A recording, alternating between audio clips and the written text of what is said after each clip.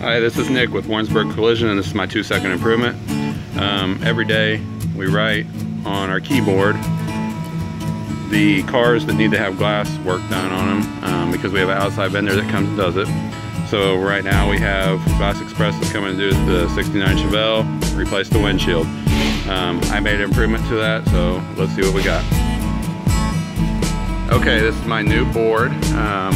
Basically it has everything for the car. You got the information on what kind of car it is, the RO.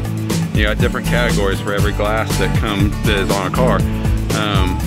We also have a marking system for this car. So we see a red dot with the windshield. We'll look down at the bottom and notice that red dot says replace. If it was a green dot, it'd be remove, orange dot, install.